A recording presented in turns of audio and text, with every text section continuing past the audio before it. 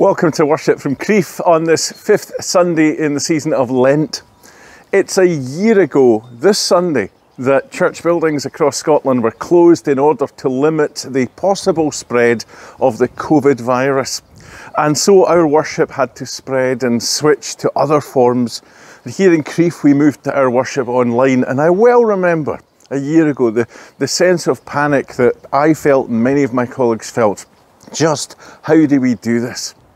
Well, it's been hard work, but I hope worth the effort, allowing us to maintain something of our local worshipping presence as the church, knowing that we have come together online over these past 12 months and over the phone as well with others in our congregation. And the really good news is that next Sunday, Palm Sunday, and also on Easter Sunday, God willing, we'll be able to begin meeting again in person, at least a small number of us, with others joining online. So our service next Sunday will still be online as we've done over the past 12 months, but it will also be the service from the St Andrew's building. And if you are able to come in person, I'd love you to be there. It'd be really great to see as many as we can get in. Of course, we're still limited in numbers that we can accommodate safely, and we still can't sing together if we're in the building, but if you'd like to be there, it will be possible. So that we can manage the numbers and arrange the seats, you'll still be required to book a seat. You do that on our website, going to crieffparishchurch.org/booking, and you give your names and your contact details. If, and only if, you're unable to get online on the website to do that, you can also phone the manse and I'll add you to that online booking system. But please do it online if you can. Please book between Monday, that's tomorrow, and Friday morning for this following Sunday. And please don't just turn up hoping to get in, because it could be that we're full and we don't want to be having to turn you away. So at this stage, you must register in advance if you're hoping to come for worship in person in the St Andrew's building. We will make sure that all the safety precautions are in place. We only ask you to be free of any COVID symptoms or any other health issues. You'll need to, of course, wear a mask, a face covering, and the seating will be arranged so that every household is 2 metres apart. And we'll ask you to stay in that seat throughout the service and to respect other people's space. Please don't be leaning over and going up to folks and chatting with them. So that's our plan for Palm Sunday and for Easter Sunday. Look forward to these services. Now, over the past few weeks, we have been somewhat time shifting the church calendar a wee bit to allow us to spend more time looking at the monumental events between these two Sundays, Palm Sunday and Easter Sunday. And if you were joining in worship with us last week, you'll remember that on our journey from Christmas to the cross, we had reached the upper room in Jerusalem. That place where Jesus and his disciples went and shared a final meal together. That supper, in all likelihood, would have ended with a hymn, probably Psalm 115, Psalm 116, which ends with a Hallel, a praise the Lord. And so, with that ascription of praise, the meal also ended. And then Jesus and his disciples, though now without Judas, would have left the upper room, walked back through the Golden Gate out of the city, across the Kidron Valley and into an orchard called Gethsemane on the Mount of Olives, where they had likely often spent the night. But of course, this night was to be very, very different. Having already in the upper room prayed for himself, for the disciples and for future believers, for the truth, the holiness, the mission, the unity of the church. It was here now, in the Garden of Gethsemane, that Jesus again turned to his Father in prayer. And here the Gospel writers tell us that Jesus experienced the agony of distress, which helps us to understand what he was about to suffer on the cross. This time in the garden that evening was the beginning of the ordeal, in which he was successively betrayed by Judas, denied by Peter, put on trial before the Sanhedrin, before Herod, before Pilate, all of which led to the terrible mocking and scourging at the hands of the Roman soldiers. Why did Jesus go through this ordeal and the awful events that followed? Well, quite simply, he did it for you and for me, that our sins may be forgiven, that our relationship with his heavenly Father, which went so wrong in another garden way back in Genesis 2, might be put right. We'll be taking a look at that this morning. But first, as we come into one another's presence, as we come before God, let's bring our praise in song as we sing, "Dear Lord and Father of mankind, forgive our foolish ways."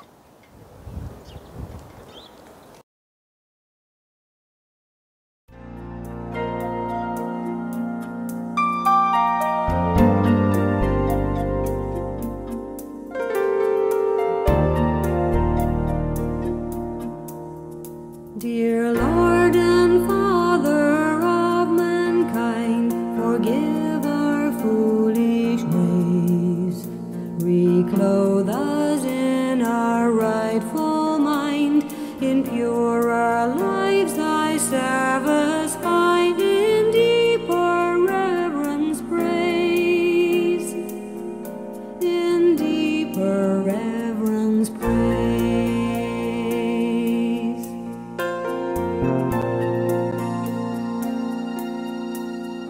In simple trust like theirs who heard beside the Syrian sea, the gracious calling of the Lord, let us like them without a word rise up and follow thee, rise up and follow thee.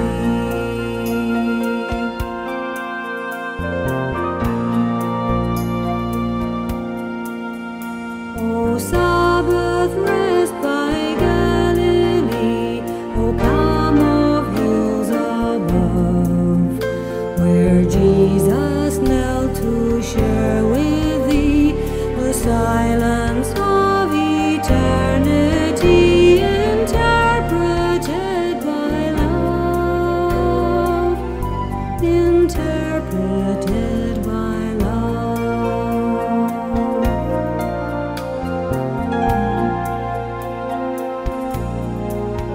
Drop thy still dews of quietness till all our striving cease. Take from our souls the strain and stress, and let our ordered lives confess the beauty of thy peace, the beauty of thy peace.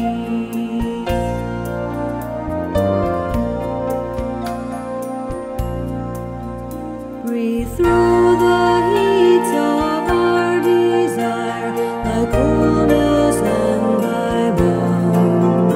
Let sense be dumb, let flesh retire. Speak through the earthquake, wind and fire. O still small voice of calm,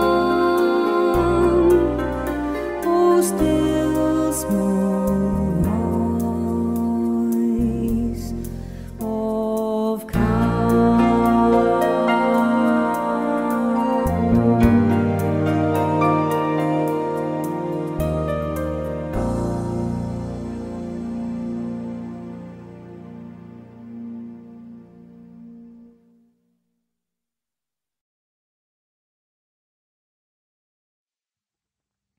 Luke chapter 22.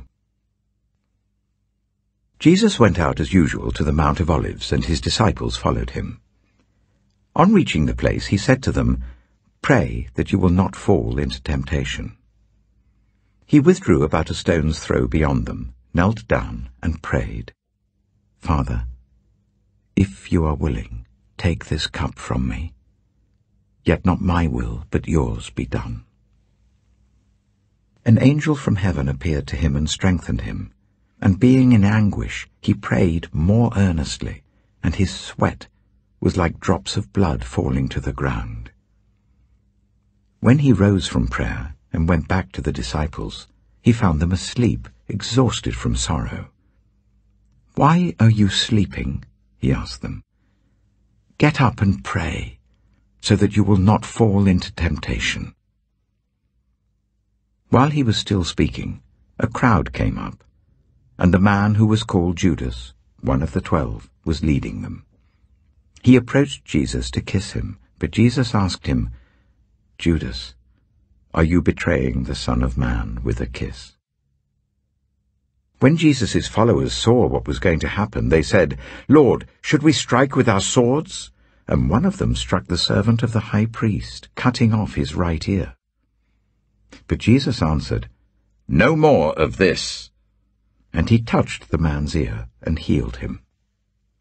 Then Jesus said to the chief priests, the officers of the temple guard, and the elders who had come for him, "Am I leading a rebellion, that you have come with swords and clubs? Every day I was with you in the temple courts, and you did not lay a hand on me. But this is your hour, when darkness reigns." Then, seizing him, they led him away and took him into the house of the high priest. Peter followed at a distance. And when some there had kindled a fire in the middle of the courtyard, and had sat down together, Peter sat down with them. A servant girl saw him seated there in the firelight. She looked closely at him and said, "This man was with him." But he denied it. "Woman, I don't know him," he said. A little later someone else saw him and said, "You also are one of them." "Man, I am not," Peter replied. About an hour later another asserted, "Certainly this fellow was with him, for he is a Galilean." Peter replied, "Man, I don't know what you're talking about." Just as he was speaking, the cock crowed. The Lord turned and looked straight at Peter. Then Peter remembered the word the Lord had spoken to him, "Before the cock crows today, you will disown me 3 times." And he went outside and wept bitterly.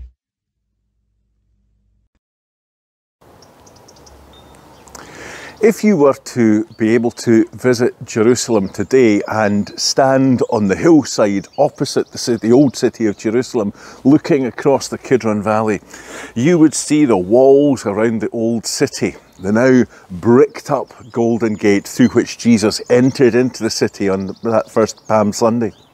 And beyond these ancient walls you would see the Temple Mount, now dominated by the Dome of the Rock near the site of Solomon's Temple. It's built over the rock that's reported to be the place where Abraham sacrificed a ram in substitution for his son Isaac. At the foot of the hillside that you're standing on, you would find a small olive grove that is preserved, and it's on every tourist and every pilgrim's checklist. For there on the Mount of Olives is a place of great resonance in Christianity, the Garden of Gethsemane. And according to the Gospel writers, it was a place where Jesus and his disciples often visited when they were in and around Jerusalem. That word Gethsemane means oil press in Aramaic, the language that Jesus would have spoken. And here today in this Garden of Gethsemane, the Garden of the Oil Press, there are 8 extremely old, extremely gnarled olive trees that have been preserved. They're representative of what must have been a much bigger olive grove covering the hillside. Now, olive trees can live for hundreds and hundreds of years. Back in 2012, 3 of these 8 olive trees in that garden were identified amongst the oldest known to mankind. They were radiocarbon dated to at least 900 years old. And so while their narrow trunks and branches are not exactly the same trunks and branches which sheltered Jesus and the disciples, they in fact could be the same trees, because olive trees can grow back from the roots. And in fact, the other 5 trees in that garden are so old, so hollowed out and decayed inside, with only newer growth remaining on the outside, that they could not be properly carbon dated. All 8 trees in that garden share the same DNA. It looks like they've come from the same parent plants. It looks like they've been preserved in a deliberate attempt to pass on a precious heritage for future generations. Now, the idea of a new tree growing from an old root may remind you of the words that we find in the prophet Isaiah in chapter 11, which speak of a shoot coming up from the stump of Jesse, and the promise of a messianic king who would be born of David's family line. What would seem to be dead, buried in the ground, would burst forth into new life. And so, in a sense, even these ancient, gnarled olive trees themselves point to Jesus' death on the cross and to his glorious resurrection. While we cannot say for certain that these are the same trees, or this is the exact location referred to in the Gospels, just a few months ago, in December 2020, archaeological evidence was found there of a Second Temple era ritual bath, the kind of bath that the disciples and Jesus must have used prior to going into Jerusalem and eating the Last Supper together. Remember, during that meal, Jesus said to Peter, "A person who's had a bath needs only to wash his feet." And inscribed near that bath, remains of that bath that they found, are the words, "For the memory and the repose of the lovers of Christ, accept the offering of your servants and give them remission of sins." So from very, very early times, this site, this Garden of Gethsemane, was identified as a place of Christian pilgrimage. And it was here in this olive orchard that Jesus' agony in prayer provides us with a vivid example of the paradox of his person. On the one hand, we see his human hunger for companionship and for prayer support of his friends, together with the recognition that his will could be distinct from his Father's will. Remember, he said, "Yet not my will, but yours be done."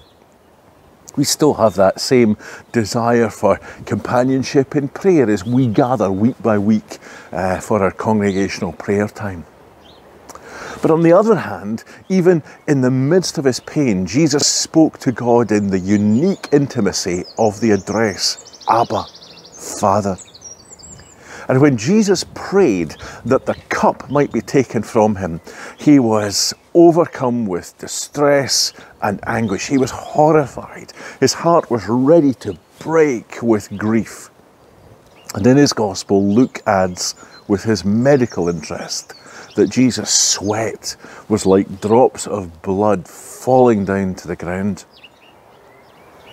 Now, what was so overwhelming? What was this overwhelming cup? Was it simply death? Well, Luke helps us to understand that the cup was something more than physical, for there was a spiritual battle going on, and right there at Gethsemane, that battle was being waged. And as happened at the end of the temptations at the start of Jesus' ministry, when he spent these 40 days and nights in the wilderness, again an angel appeared and strengthened him.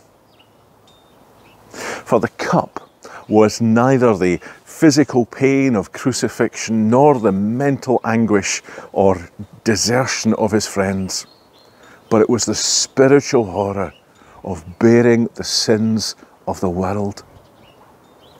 Now, in the Old Testament, the cup was a regular symbol of God's wrath. It's repeated again and again. And so too at the end of the Bible, in the book of Revelation, where the cup is filled with the fierceness of God's wrath against sin, against evil, against rebellion. Isaiah the prophet describes Jerusalem after its destruction as having drunk from the hand of the Lord the cup of his wrath. And so the vividness of this cup in Jesus' mind must have been heightened by the memory of the meal he had just shared with his disciples in that upper room, where he had offered them the cup of the new covenant. And they'd just sung, in all likelihood, from Psalm 115 and 16, I will take the cup of salvation and call upon the name of the Lord. Here in the garden, that psalm was being enacted. And although John in his gospel does not include an account of Gethsemane, he does include a saying that the other evangelists don't. He writes, shall I not drink the cup the Father has given me? Words from Jesus. You see, when we look to Scripture, the cup of wrath is completely and absolutely bound up with the cup of salvation. The wrath of God against the sin of the world, your sin, my sin, the sin that came in at the start of the story in Genesis, was being poured into that cup. The cup of wrath consumed by Jesus, which becomes the cup of salvation offered to you and to me and to all who confess their sin and turn to the Lord, who alone can bring healing and forgiveness.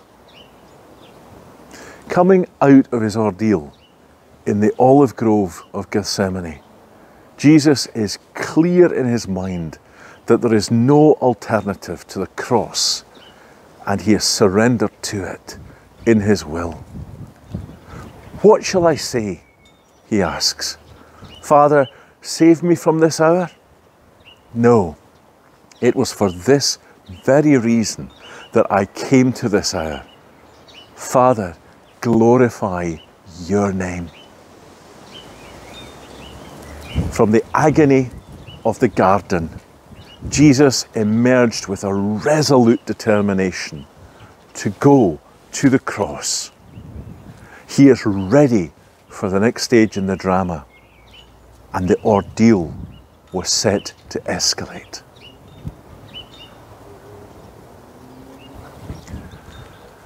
A couple of weeks ago, you might remember that we had a little insight into the motivation of Judas. The evangelists focus on Judas' love of money.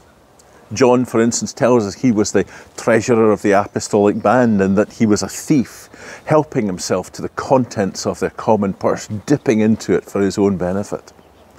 It's no wonder that Judas was so horrified by Mary's lavish extravagance when she poured out a whole year's worth of wages in that perfume. And Judas seems to have gone straight to the priests after that incident in order to try to recoup some of the loss that he himself was no doubt feeling. He bargained with them, and he settled on 30 silver coins, the ransom price of a common slave, barely a third of the value of that precious perfume. While the early church certainly saw the betrayal of Jesus by Judas as fulfillment of Scripture, and that it took place after Satan had prompted and then entered into him, neither the biblical prophecy nor the satanic influence took away any of the personal responsibility Judas had for his action. At the last minute, in the upper room, as they shared that meal, Jesus had made a final appeal to Judas. But when he rejected that appeal, Jesus then said, "Woe to the man who betrays the Son of Man." There is nothing that you and I can do to absolve ourselves from the personal responsibility that we bear for the sin in our lives. That cup of wrath is truly ours to drink, and yet the Bible tells us that if we are in Christ, then that cup becomes the cup of salvation.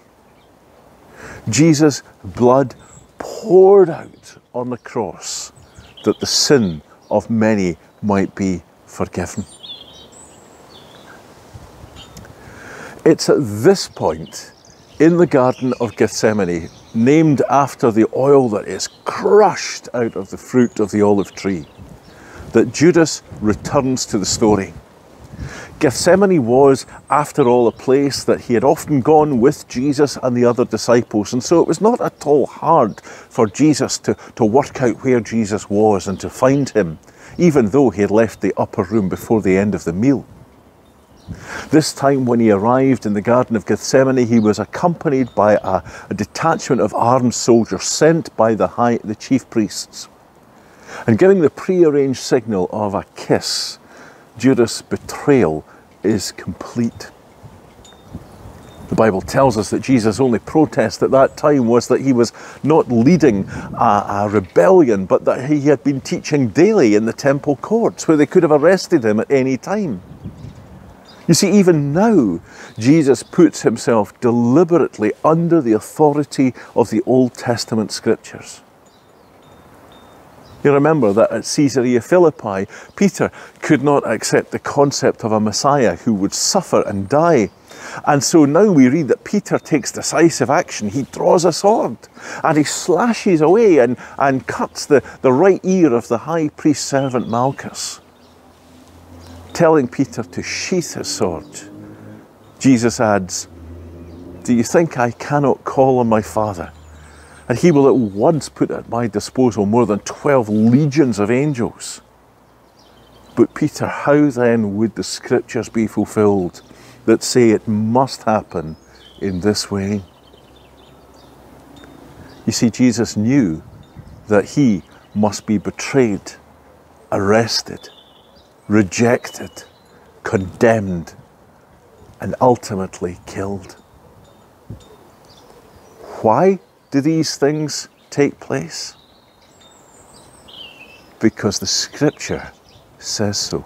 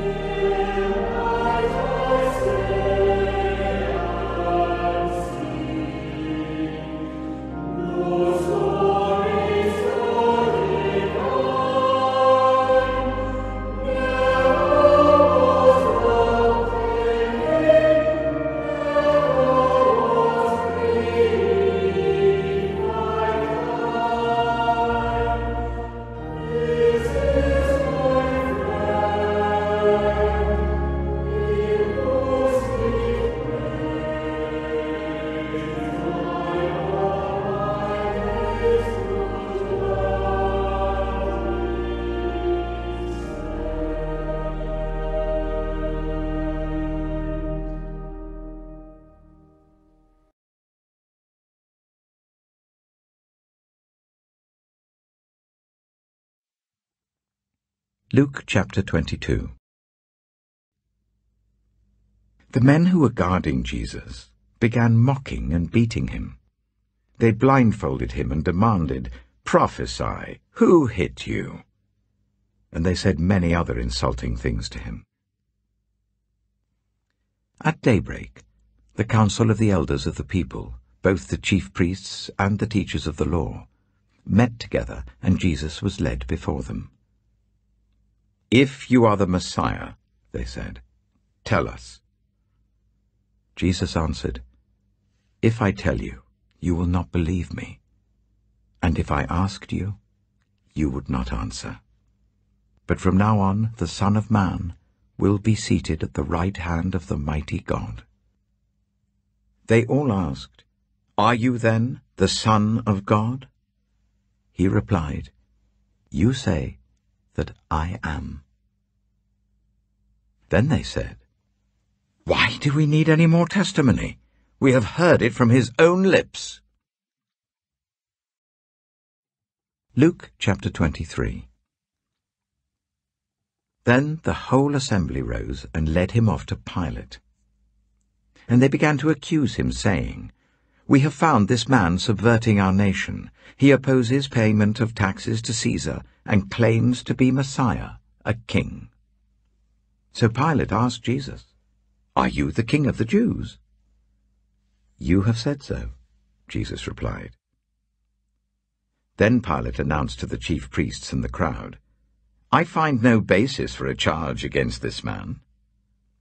But they insisted, "He stirs up the people all over Judea by his teaching. He started in Galilee and has come all the way here." On hearing this, Pilate asked if the man was a Galilean. When he learned that Jesus was under Herod's jurisdiction, he sent him to Herod, who was also in Jerusalem at that time. When Herod saw Jesus, he was greatly pleased, because for a long time he had been wanting to see him. From what he had heard about him, he hoped to see him perform a sign of some sort. He plied him with many questions, but Jesus gave him no answer. The chief priests and the teachers of the law were standing there, vehemently accusing him. Then Herod and his soldiers ridiculed and mocked him. Dressing him in an elegant robe, they sent him back to Pilate. That day Herod and Pilate became friends.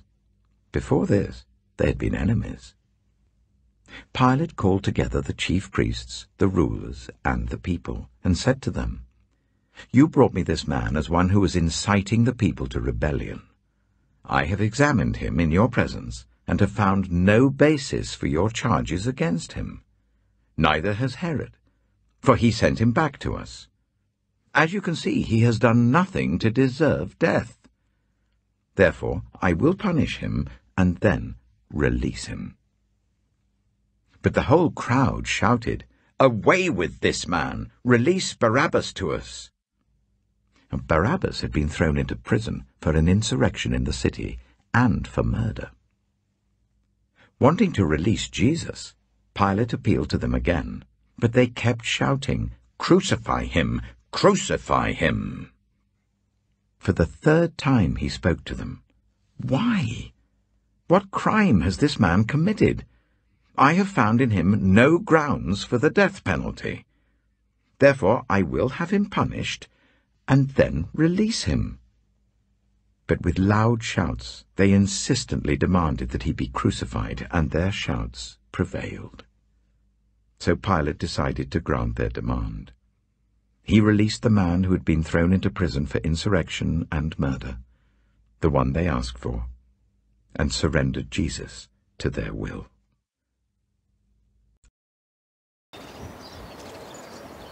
So we've seen that Jesus' ordeal began at Gethsemane.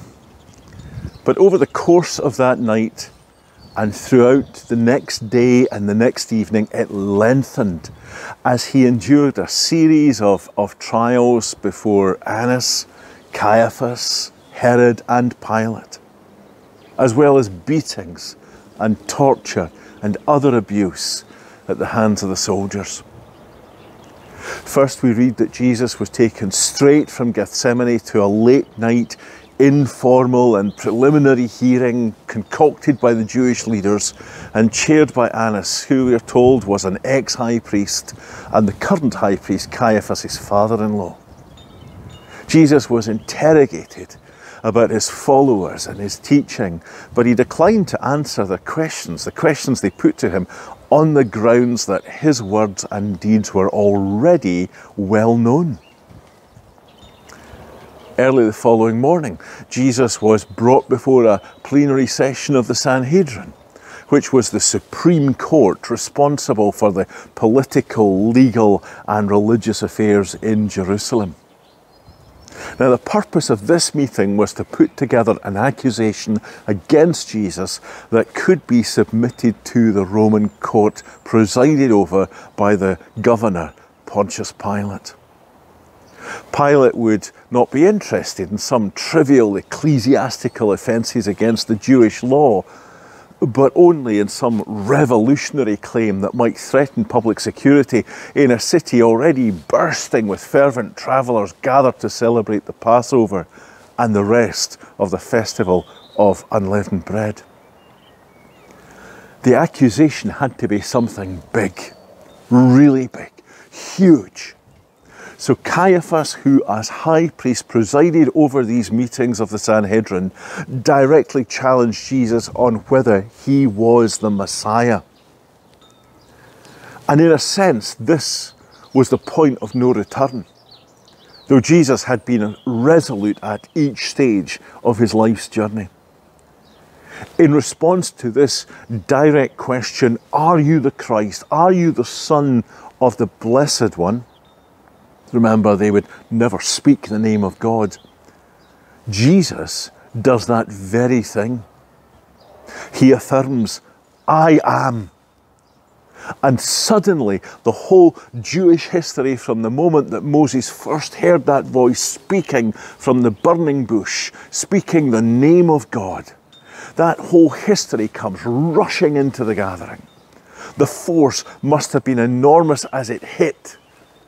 And to make sure that there was no doubt in the minds of the Sanhedrin as to what they had just heard, Jesus went on to quote from Daniel 7 and Psalm 110 as these verses were fulfilled in him, claiming to have universal dominion and to share the throne of God. I am, he said, and you will see the Son of Man sitting at the right hand of the Mighty One and coming on the clouds of heaven. It's no wonder that Caiaphas accused him of blasphemy and so deserving death. Meanwhile, down in the courtyard, below the place they were gathering, Peter was sitting, having fled from Gethsemane with the other disciples. He's sitting in the courtyard, he's warming himself by the fire. Perhaps Peter thought that the courtyard of the high priest would be the last place they would think to look for him. But just as Jesus had earlier predicted, Peter now denied knowing Jesus. And he disowned Jesus 3 times. Only then, as dawn was breaking, to hear the cock crow twice, just as Jesus said. You can only imagine the look that must have been exchanged as Jesus was led out past Peter. Peter denied Jesus. But Jesus, while refusing to answer frivolous questions, courageously affirmed his messiahship before the highest Jewish court in the land. Over the course of the next day, Jesus was brought before Pilate, who, trying to shift the responsibility, then sent Jesus to Herod, who, finding no basis for any charge against him, sent Jesus back to Pilate. And then Pilate, we read, tried to do the right thing, releasing Jesus. But he tried to do it for the wrong reasons, because of a Passover custom. He tried to free Jesus because of clemency instead of it being an act of justice. Then Pilate tried to appease the crowds with half measures, having Jesus brutally flogged instead of being crucified. And finally, Pilate tried to persuade the crowd of his own integrity by ritually washing his hands in public, while contradicting his own integrity by sending Jesus to die on the cross. Pilate made the wrong choice. He chose to be a friend of Caesar and an enemy of all reason and justice. His name immortalized in the Creed, which declares that Jesus suffered under Pontius Pilate. So who ultimately was responsible for Jesus' death? At different times in history, Christians have been accused of anti-Semitism because it is alleged that we fasten the blame of Jesus' death onto the Jews, especially the Jewish leaders. But the responsibility for the crucifixion of Jesus is spread much, much more widely than a single group of people. The Gospel writers make it clear that Judas, the priests, Pilate, the crowd, and the soldiers all played a significant part. And there is motivation in each case.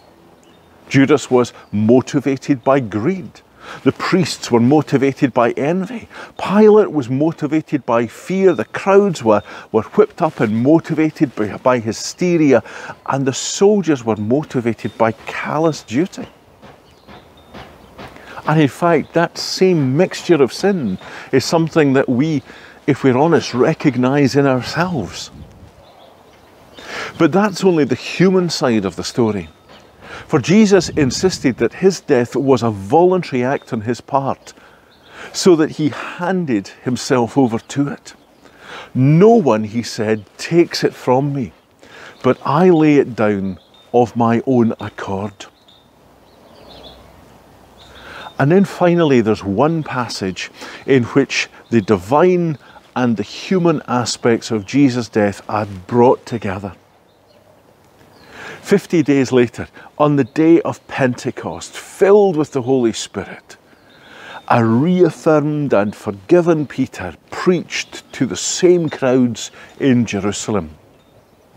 This man, he said, was handed over to you by God's set purpose and foreknowledge, and you, with the help of wicked men, put him to death. Here, on the day of Pentecost, the death of Jesus is attributed equally to the purpose of God and to human wickedness. No attempt is made to resolve the paradox, because in fact both statements are true. At the cross, where every sin was laid on Christ, the ordeal reached its summit, and the cup of wrath was transformed to be the cup of blessing for all who will believe.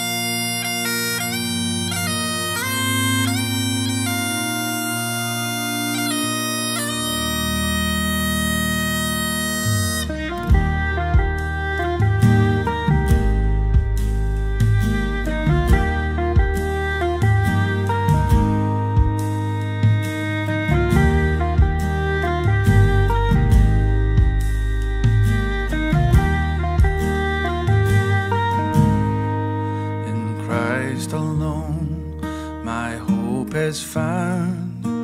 He is my light, my strength, my song, this cornerstone this solid ground, firm through the fiercest drought and storm.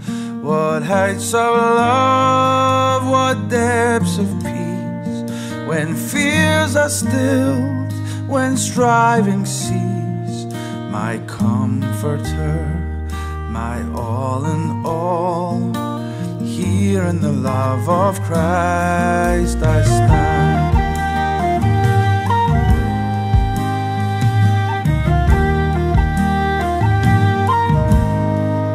In Christ alone, who took on flesh, fullness of God in helpless babe, this gift of love and righteousness, scorned by the ones he came to save, till on that cross as Jesus died, the wrath of God was satisfied, for every sin on him was laid.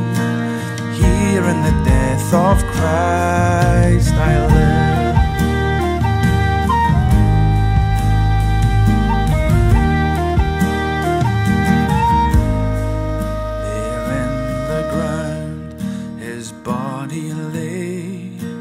Light of the world by darkness slain, then bursting forth in glorious day, up from the grave he rose again.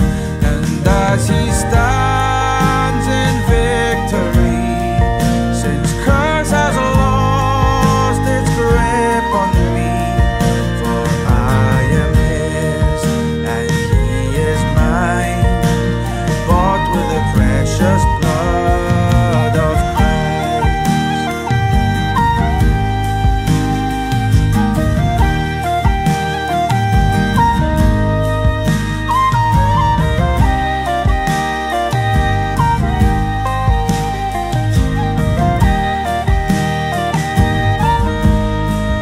No guilt in life, no fear in death. This is the power of Christ in me. From life's first cry to final breath, Jesus commands my destiny. No power of hell, no scheme of man can ever pluck me from his hand, till he returns or calls me home. Here in the power of Christ I stand. No power of hell, no scheme of man can ever pluck me from his hand, till he returns or calls me home. Here in the power of Christ I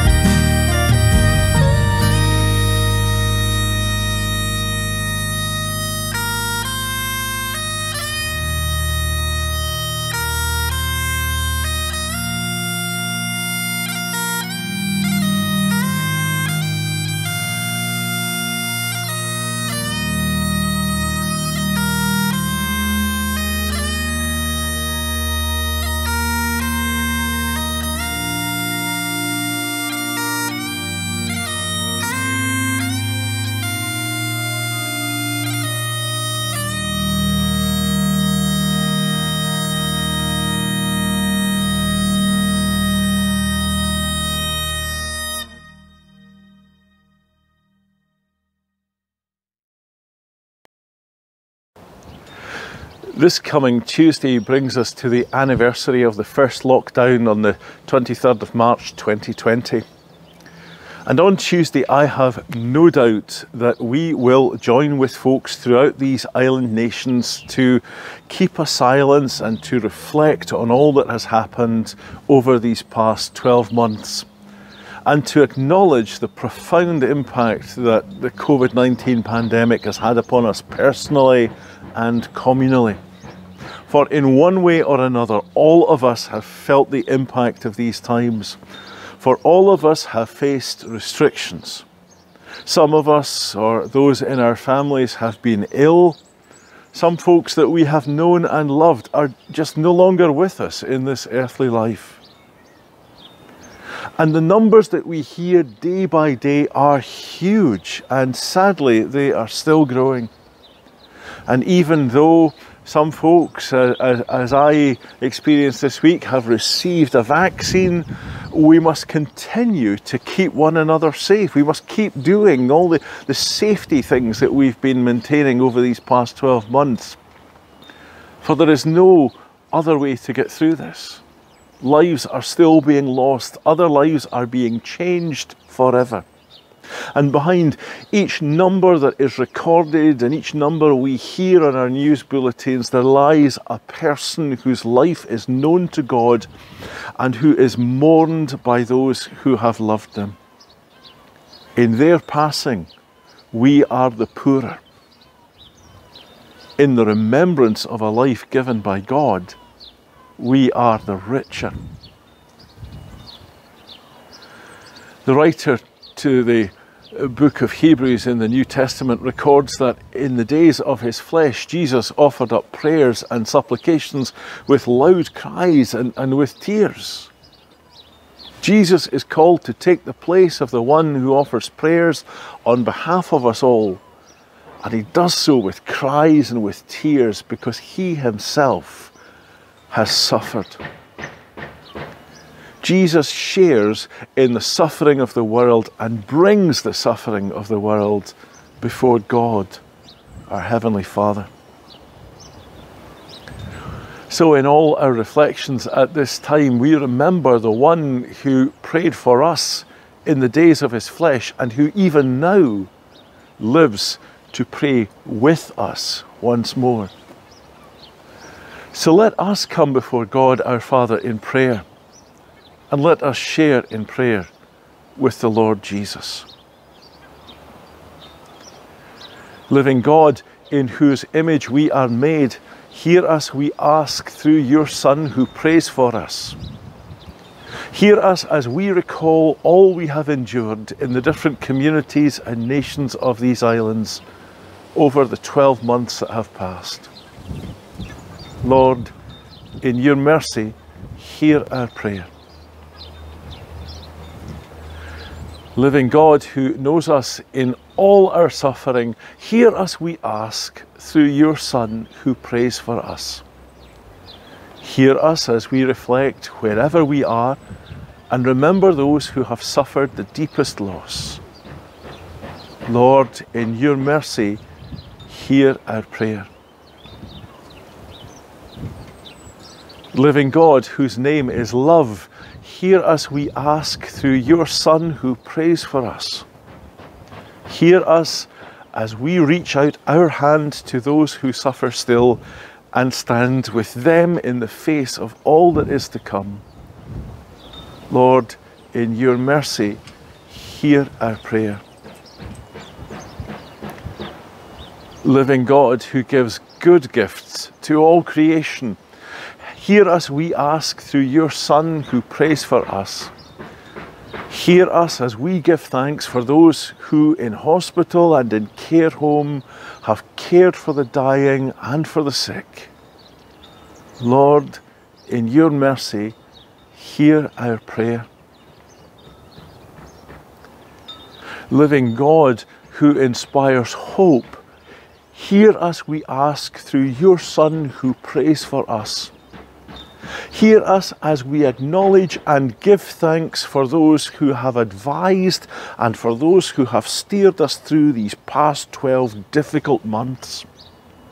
Hear us as we acknowledge and give thanks for all who have worked hard to create and distribute the vaccines that now give hope to the peoples of many nations throughout the world. May there be a just and equitable distribution. Lord, in your mercy, hear our prayer. Living God, who gives light to the world even in the face of darkness, hear us, we ask, through your Son who prays for us. Hear us as we bow in the presence of the one who in the days of his flesh shed tears for us. Lord, in your mercy, hear our prayer and hear us as we pray together the words given to his friends by Jesus. Our Father, which art in heaven, hallowed be thy name. Thy kingdom come, thy will be done on earth as it is in heaven. Give us this day our daily bread, and forgive us our debts as we forgive our debtors. And lead us not into temptation, but deliver us from evil. For thine is the kingdom and the power and the glory forever. Amen. Well, next Sunday, Palm Sunday, we continue our journey from Christmas to the cross. And we come to the event of the crucifixion. Although every Sunday is, of course, a celebration of the resurrection. A whole year after our churches closed across Scotland, God willing, our service will come from the St Andrew's building. Now, numbers and what we can safely do are still limited, so I remind you, if you'd like to attend that service in person, please book a place on our church website, crieffparishchurch.org/booking. Leave your name and some contact details so that we can assure you of a place. Of course, our services will continue to be available online, and recordings will be available afterwards as podcasts and also recordings that you can hear over the phone. You can also join with other folk in our congregation for our prayer time each Monday evening between 7:30 and 8 o'clock. Again, there's a link for this online prayer time on our website, crieffparishchurch.org/prayer. And you can also join in that time over the phone. So if you'd like to do that, then please contact me for the details. Until then, may the blessing of God, the ever-present Father, the ever-living Son, the ever-active Holy Spirit descend upon you and remain with you now and forever. Amen.